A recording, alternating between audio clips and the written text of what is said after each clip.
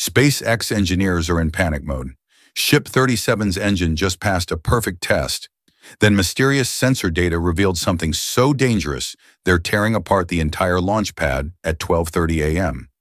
We're talking emergency midnight engine swaps and potentially catastrophic flight delays.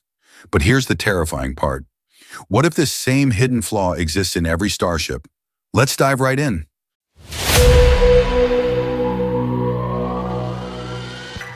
Let's rewind to August 1st, 2:30 p.m. Central Time. Ship 37 sits on the test stand, all 6 Raptor engines roaring to life in what everyone thinks is picture-perfect harmony. For 40 seconds, those engines pump out a combined 1.2 million pounds of thrust, enough to power a small city. No visible flames, no explosions, no drama. SpaceX engineers are high-fiving. Elon tweets his confidence. The world thinks Ship 37 just aced its final exam. But here's what nobody knew. While human eyes saw perfection, thousands of sensors were screaming warnings that would make your blood run cold. Picture this. Every millisecond during that test, Ship 37's engines were generating 50,000 data points. Temperature readings, pressure fluctuations, vibration patterns, fuel flow rates. It's like having 50,000 doctors monitoring your heartbeat simultaneously. And buried in that mountain of data was a death sentence waiting to happen. The vacuum Raptor engine, the one designed to operate in the deadly void of space, was showing microscopic pressure anomalies lasting just 0.003 seconds. To put that in perspective, you blink your eyes 100 times longer than these anomalies lasted. But in rocket engine terms, those tiny fluctuations were like finding cancer cells in a blood test. Here's why this is absolutely terrifying. Vacuum Raptor engines use regenerative cooling. Imagine trying to cool a blowtorch by running liquid nitrogen through hair-thin channels carved inside the metal. These channels are smaller than human veins, and if even one develops a microcrack, the entire engine becomes a 500,000-pound thrust bomb waiting to explode.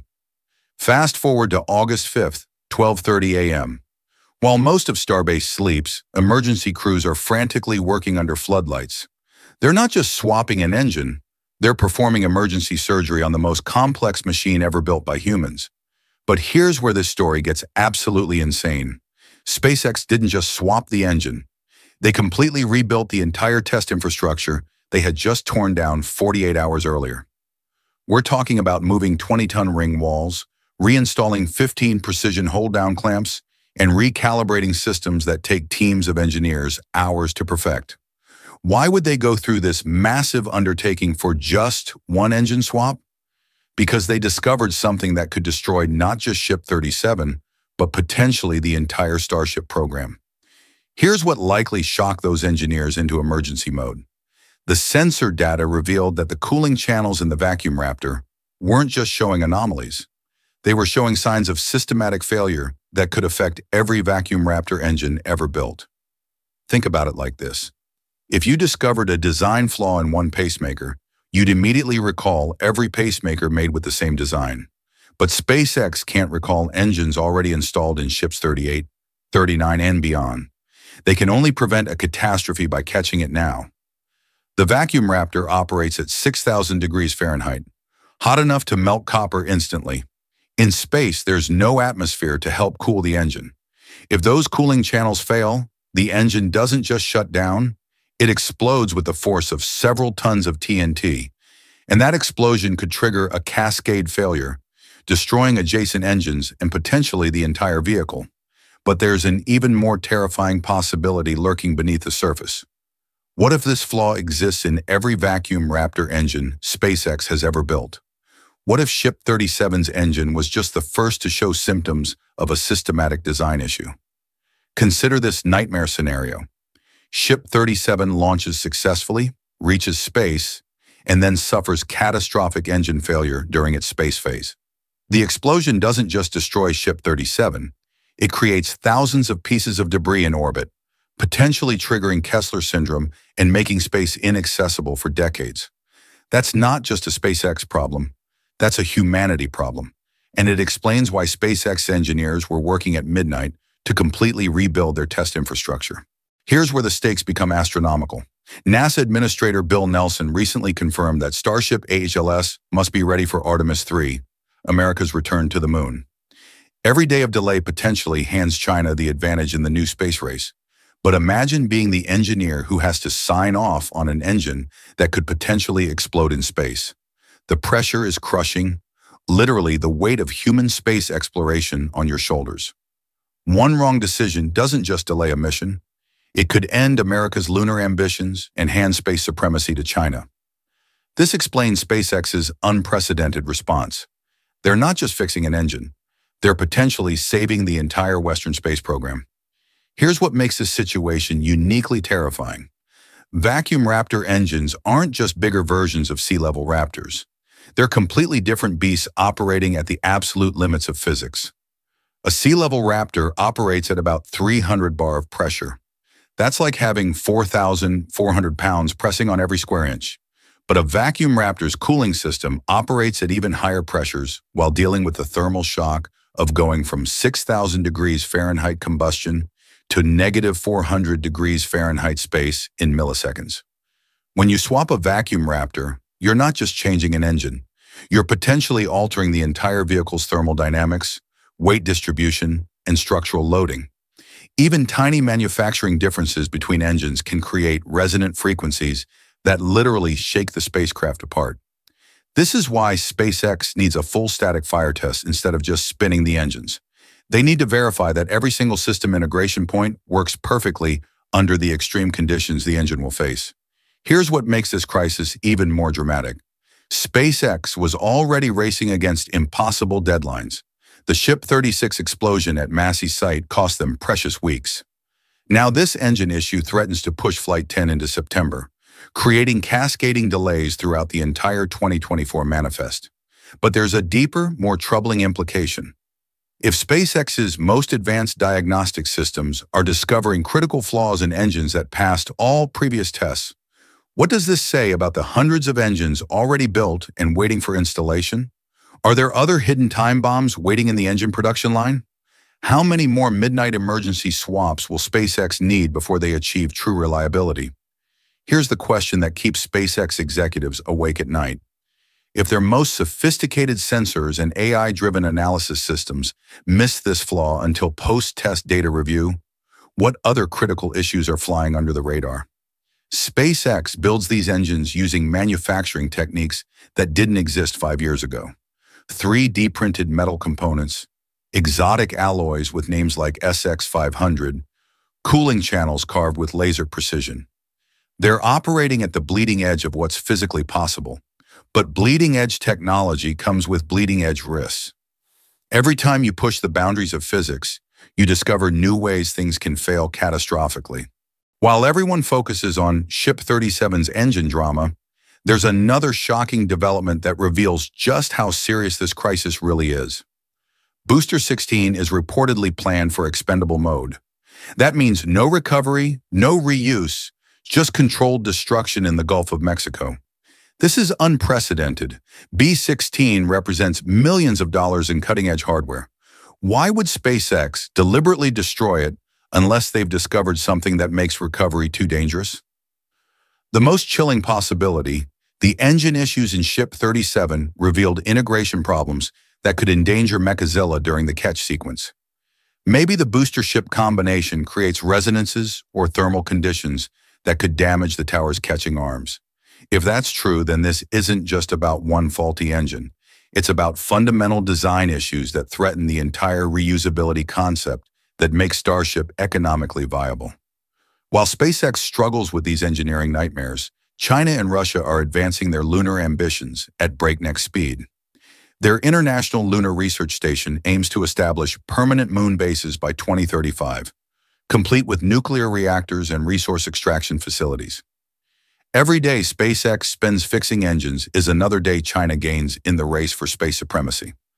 But here's the terrifying trade-off. Rushing could lead to catastrophic failure that sets the entire program back by years. NASA's response reveals just how desperate the situation has become. They're fast-tracking a 100-kilowatt nuclear reactor to the moon by 2030, more than double their original target. This isn't exploration anymore. It's a technological arms race with the future of human civilization at stake. But perhaps the most revealing detail is what SpaceX is quietly building while everyone watches the engine swap. A massive hardened bunker near the launch tower. We're talking about reinforced concrete foundations designed to withstand explosive forces that could level city blocks. Why build military-grade protection unless you know something catastrophic could happen? This suggests SpaceX engineers are preparing for the possibility of spectacular failures during the development process. The bunker isn't just about protecting people, it's about protecting the program itself. One catastrophic RUD could destroy years of infrastructure development and billions in investment. Here's what makes this engine crisis truly terrifying. It's not just affecting Ship 37. Every Starship in the production pipeline potentially faces the same issues. Ship 38, 39, 40, they could all need similar emergency modifications. But SpaceX doesn't have the luxury of stopping production. They need to maintain their aggressive launch schedule while simultaneously redesigning critical systems. It's like performing surgery while running a marathon. The financial implications are staggering. Each engine swap costs hundreds of thousands of dollars. Each delayed flight costs millions. And if they discover systematic flaws requiring fleet-wide modifications, we're talking about costs that could threaten the entire program's viability. But here's what gives SpaceX engineers hope. The Raptor 3 engine represents a quantum leap in propulsion technology. Unlike previous engines that needed external heat shields and complex cooling systems, Raptor 3 integrates everything into a single, streamlined package. The engine looks almost alien in its simplicity. Gone are the hundreds of external components, replaced by 3D printed integrated systems that eliminate most potential failure points. If a component can't break, it can't cause catastrophic failure. Raptor 3 produces 280 tons of thrust, 30% more than the original Raptor, while being 200 kilograms lighter and requiring 1,000 kilograms less support hardware. It's like comparing a smartphone to a 1990s computer. But Raptor 3 won't be ready for Ship 37. This flight depends on Raptor 2 technology, with all its complexities and potential failure modes. Put yourself in the shoes of those SpaceX engineers working through the night. You have sensor data showing potential systematic flaws in engines that must work perfectly in the vacuum of space. You have NASA breathing down your neck about Artemis timelines. You have China racing ahead with their own lunar ambitions. Do you rush the fix and risk catastrophic failure? Or do you take the time needed to ensure absolute reliability, knowing that every delay hands China another advantage in the space race? There's no right answer, only the crushing weight of responsibility for humanity's future in space. The truly shocking part isn't that SpaceX found a problem with Ship 37's engine. The shocking part is realizing how many critical issues might still be hidden in their systems, waiting to surface at the worst possible moment. SpaceX is building the most complex machines in human history, pushing the absolute limits of physics and engineering. Every success is a minor miracle. Every failure teaches lessons that advance human knowledge. But as they race to make humanity a multiplanetary species, they're discovering that the universe doesn't care about human timelines. Physics has its own schedule, and it's not negotiable. So here's what really keeps me up at night. We just watched SpaceX engineers discover a potentially catastrophic flaw in their most advanced engine through microscopic data analysis that lasted mere milliseconds. They responded with midnight emergency operations, completely rebuilding infrastructure, and potentially sacrificing millions in hardware. This level of dedication and precision is what separates SpaceX from every other aerospace company in history. But it also reveals something profound. We're literally one engineering decision away from either becoming a multiplanetary species or watching our space dreams explode in spectacular fashion. The question isn't whether SpaceX will overcome this engine crisis. They always do. The question is, what happens when we're not just testing rockets in Texas, but depending on them to keep human colonies alive on Mars? What do you think? Are we pushing too hard, too fast? Or is this exactly the kind of risk humanity needs to take? Let me know in the comments below. And if you want to see how this crisis unfolds, make sure you're subscribed because Flight 10 is going to be absolutely wild. The future of space exploration is being written right now, one midnight engine swap at a time.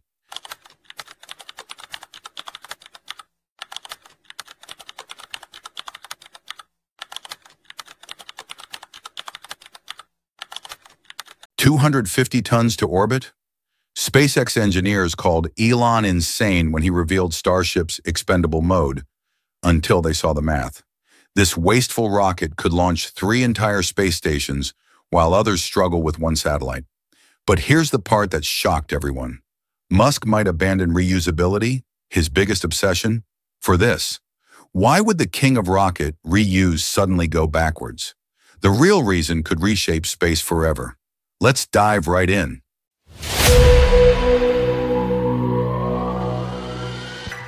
Picture this. SpaceX's top engineers gathered in a conference room, staring at calculations that shouldn't be possible. For months, they'd been beating their heads against the reusability wall. Every simulation showed the same brutal truth. Making Starship's upper stage reusable was engineering hell. Then someone dropped the forbidden question, what if we just throw it away? Dead silence. This wasn't just any suggestion. This was heresy against everything Musk preached. Reusability was supposed to be the holy grail, the thing that would make space as cheap as flying southwest. But then the numbers started flowing, and holy hell, what they saw broke their brains. Here's what was driving these engineers absolutely insane. When Starship screams back through Earth's atmosphere at 17,500 miles per hour, it doesn't just get hot, it becomes a literal meteor. The heat doesn't scale with speed, it scales with the square of speed. What does that mean? Even a tiny speed increase creates massive heat. We're talking surface temperatures of 3,000 degrees Fahrenheit, hot enough to melt titanium instantly, hot enough to glow white hot like a star. To survive this thermal hell, every reusable Starship needs 18,000 individual heat shield tiles. 18,000. Each one handcrafted, each one critical. If even 50 tiles fail, the entire vehicle